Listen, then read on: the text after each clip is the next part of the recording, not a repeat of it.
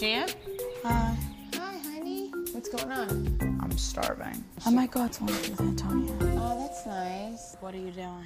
So, we're gonna go on this yacht, me and the girls. Awesome. Yeah, well, Margaret's got a book deal, and she's doing it with Emily, my ghostwriter for my book, Standing Strong. Oh, I loved her. We're going on Emily's yacht. That's good. Yeah. Hi, G, I love you. That's Daddy. Oh, he's voice texting, Like, yeah. why? It's so creepy. Hi, G, I love you. It's so weird. Like, I reply. Like, I type. Who's that? Because I saw a girl. I thought maybe that was his girlfriend. No. Oh, do you have a picture of his girlfriend? No, he just introduced me to this girl. Oh. Well, we were like just like on FaceTime, just talking, and he was like, "Do you want to meet the girl I'm at dinner with?" And I was like, "If you want." And he was like, "Well, no, only if you want." He was so scared, like he was actually shitting his pants. Like it was so funny. And I was like, "No, Dad, it's okay." Yes, honey. I need to go. All right, I'm gonna drive you to soccer. I'm gonna take. Oh, is that Dad? Yeah. Let's say hi to Gia. Hi. Hi, Gia. I heard Gia met your girlfriend. I heard Gia met your boyfriend. Are you kidding me? It's not a bad thing. Yeah. Dad's dating. Like, you can date. Yes, I'm dating someone. I didn't talk about him because I wasn't ready to talk about him. Your parents are so happy for you, Teresa. Love is in the air. Do you have any names, letters? I guess people have loose lips. That was good that you made Gia meet your girlfriend. She's my lawyer, not my girlfriend. But he's Yeah, dating and you her. stop being defensive. Like, you Yeah. guys both date. Well, you said it was okay for me to date, right? And it's okay for him to date too. What? I guess I can't keep it a secret forever, but if it's gonna get out there, I'd rather people find out when I'm ready for people to find out. Trust me, this is all new for me. You know, like I just want to do everything right. But I appreciate the green light. That's it, I'm going out every night. No, we can't.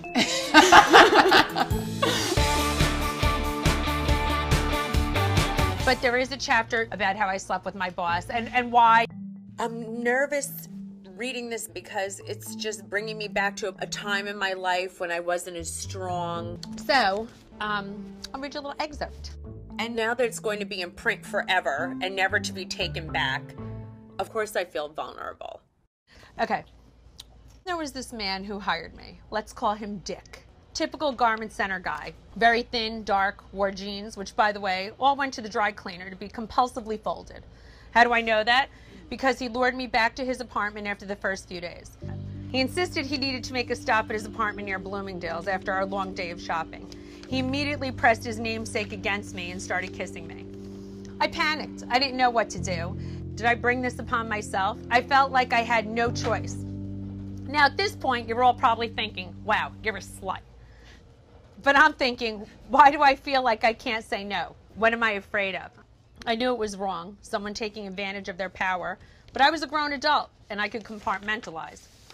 In a slight defense of Dick, he was not an abuser, just an asshole. I love that. I got the chills. Yeah? Do you guys really like it? Yeah. All right. Yeah, in that moment, Yeah. you're almost like, don't want to make the guy feel bad to say no, right? Because women were made to be fearful. Like, I'm going to lose my job. Yeah.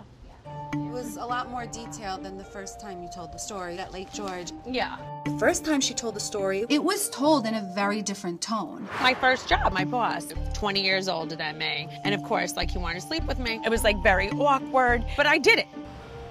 Because the first time I only heard where you said you just slept with your boss to get ahead. But obviously that wasn't that situation. No, I didn't. I'm Yeah, it was sorry. I didn't understand that she felt powerless. You know, I just thought she was this young girl living it up. But obviously I was wrong. And that's why I shared that story. You know, I didn't sleep to get ahead. I'm just telling you, that's how I processed you were saying it. You're saying now that Okay, it was so different maybe you have a and you're processing giving... issue. Okay, maybe you have a delivery issue. I think you don't read things have to correctly. worry. Yes, you know what? I I'm going to give you do. an example how you don't read things Go correctly. ahead. Your Instagram Live. Yeah, I would love to wash this whole place with a toothbrush, I would, but remember, I got 5 kids. In a time where people are worried about their second stimulus check and you're complaining you can't find help, you're really tone deaf. Who cares about that? I don't have to beat to anybody's drum but my own. Your You don't like the perception- music, change the channel, bitch. I Okay, do. it's my I don't tone. even speak that way. It's my tone. You know what, Jennifer? Your behavior you're is saying, very like, oh, inappropriate. you don't know how to read the room. You don't know how to read the tone. You don't. Don't know how to read the yacht. You don't know how to read the yacht.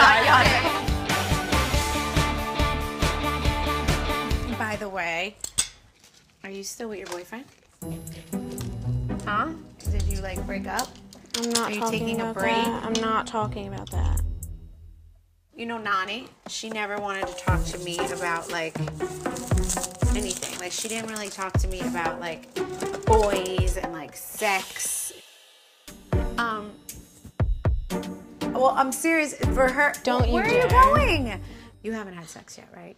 No. Your cousins told me you did not. Why are you asking my cousins? They just tell me information. Why do you need to know information about my life?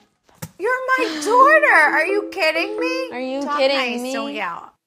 I know you're very mature. I'm not trying to act like you're a child here. But I need to know that you know that you can get pregnant, number one. You understand? Hell up. No one should ever touch you without protection. There's STDs. Please, enough. No, you have to. I have to say this. Please stop. I think this talk could be a little bit more successful. Okay, you can laugh at me all you want, but you are gonna hear what I'm saying. I mean, I'm trying here. You have big boobs. Big boobs. And I don't want anyone ever telling you they want to see them or touch them. Stop! That's a problem, and like, I need you to know how to handle Yeah, I that. have to pee for about 50 minutes. I mean, at the end of the day, I hope I got my message across that if you're ever thinking about doing it, like, you could come to me. You need to be strong enough